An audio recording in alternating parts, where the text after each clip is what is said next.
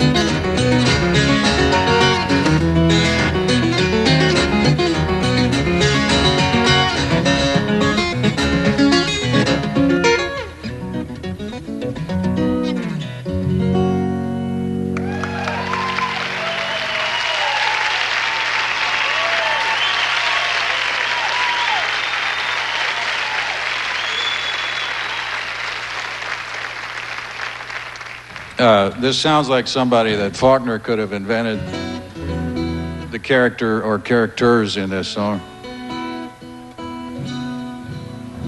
I don't know if I've mentioned this here before or not, but I visited his grave recently, and it was a big letdown. How many people? Well, let's see. There aren't a lot of Jimmy Driftwood fans here. How about Faulkner? Are there any Faulkner people here? So if you've read him, you know that you expect more from him than your average corpse. You really do. You expect something to happen when you go to the grave. And it is just as hard to find as you've been told that it is. Beyond that, the only woman I've known at the top of any set of stairs was about, she had to have been about 65 or so, and I was about 5. And I would go upstairs and look at her stamp collection, suffused with romance. It's a lot better than visiting Faulkner's grave.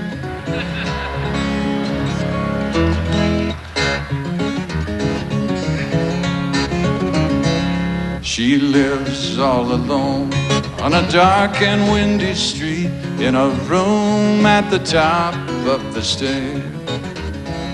She smokes cigarettes and stares at the wall, not knowing that my heart lives there.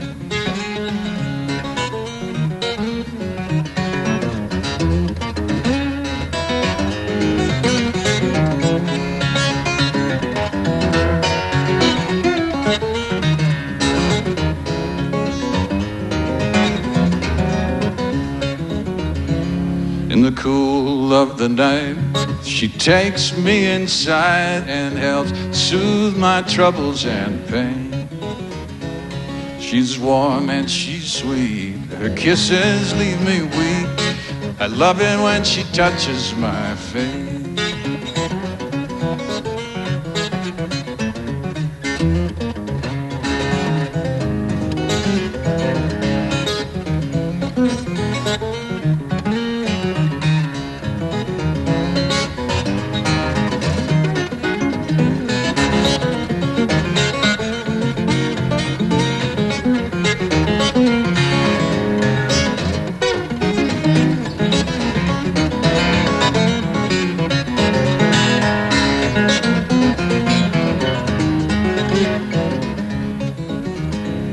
She talks about the past, the sorrow and regret. She cries about the gray in her hair. I love her so much, but she just won't believe any man alive could ever care. I wish I'd been there when she was a girl, before love had treated her unfair. She'd not be so sad, she'd not live alone in that room at the top of the stairs. In that room at the top of the stairs.